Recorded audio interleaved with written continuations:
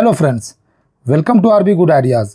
ये वीडियो उन सभी क्लास 12 स्टूडेंट्स के लिए वेरी इंपॉर्टेंट है जो 2020 में सीबीएसई का बोर्ड एग्ज़ाम देने जा रहे हैं।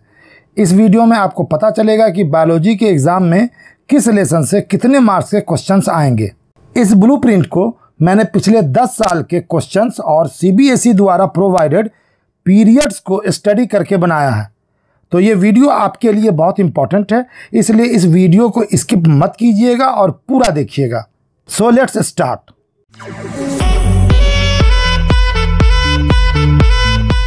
इस वीडियो लेक्चर में बता रहा हूं कि आपको हर लेसन से कितने मार्क्स के क्वेश्चंस बायोलॉजी एग्जाम में 2020 में आएंगे। तो आइए ध्यान से देखते हैं।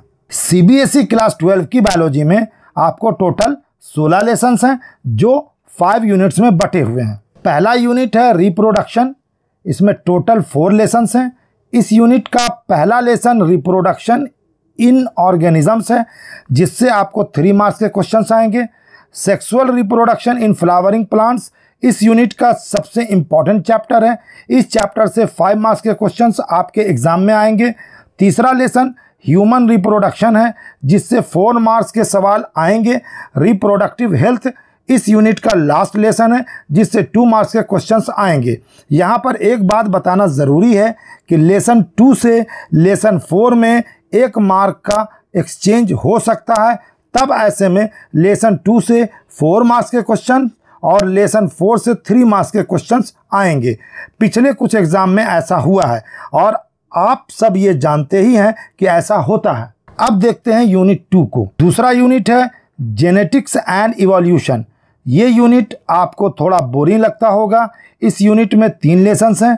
Principles of inheritance and variation इस यूनिट का सबसे इंपॉर्टेंट चैप्टर है। इस चैप्टर से बोर्ड एग्जाम में 8 मार्क्स के क्वेश्चंस आएंगे। मोलेकुलर बेसिस ऑफ इनहेरिटेंस से 4 मार्क्स के क्वेश्चंस आएंगे, जबकि इवोल्यूशन के लेसन से 6 मार्क्स के क्वेश्चंस आएंगे। आप समझ गए होंगे कि थोड़ा कम इंटरेस्टिंग होने के बाद भी ये यूनिट क्लास 12 बायो का मेन यूनिट है, बायोलॉजी की जान है। इसलिए इन तीनों लेसन्स पर पूरा ध्यान दीजिएगा और नेग्लेक्ट मत कीजिएगा। बायोलॉजी एंड ह्यूमन वेलफेयर तीसरा यूनिट है। इस यूनिट में भी 3 ही लेसन्स हैं। ह्यूमन हेल्थ एंड डिजीजेज इस यूनिट का सबसे इंपॉर्टेंट और क्लास 12 बायोलॉजी का दूसरा मोस्ट इंपॉर्टेंट चैप्टर है मार्क्स के बेसिस पे। ह्यूमन हेल्थ एंड डिजीजेज से 7 मार्क्स के क्वेश्चंस आएंगे। Strategies for इनहैंसमेंट in food production से सिर्फ 3 नंबर के क्वेश्चंस आएंगे। माइक्रोब्स इन ह्यूमन वेलफेयर से 4 मार्क्स के क्वेश्चंस आएंगे। अब चलते हैं चौथी यूनिट में, biotechnology and it's appliances. Class 12 bio का चौथा और सबसे छोटा यूनिट है। इसमें ओनली 2 लेसन्स हैं। बायोटेक्नोलॉजी प्रिंसिपल्स एंड प्रोसेसेस से 4 मार्क्स का क्वेश्चन आएगा। बायोटेक्नोलॉजी एंड इट्स एप्लीकेशंस इस यूनिट का सबसे इंपॉर्टेंट लेसन है जिससे एग्जाम में 6 मार्क्स के क्वेश्चंस आएंगे। आपकी बायोलॉजी का लास्ट यूनिट है इकोलॉजी एंड एनवायरनमेंट। इस यूनिट में भी 4 लेसन्स हैं। इस यूनिट का relation human beings and nature से है। ऑर्गेनिजम्स एंड पॉपुलेशन से 2 मार्क्स के क्वेश्चंस आएंगे, जबकि इकोसिस्टम से आपको 4 नंबर का क्वेश्चंस आएगा। बायोडाइवर्सिटी एंड इट्स कंजर्वेशन से 3 मार्क्स के क्वेश्चंस आएंगे। बायोलॉजी का लास्ट लेसन है एनवायरमेंटल इश्यूज। यह लेसन इस यूनिट का मोस्ट इंपॉर्टेंट लेसन है जिससे 5 मार्क्स के क्वेश्चंस आएंगे। यहाँ पर भी एक बात पर आप ध्यान दें कि एनवायरमेंटल इश्यूज से ऑर्गेनिजम्स एंड पॉपुलेशंस में 1 मार्क को शिफ्ट होने के पूरे चांस हैं।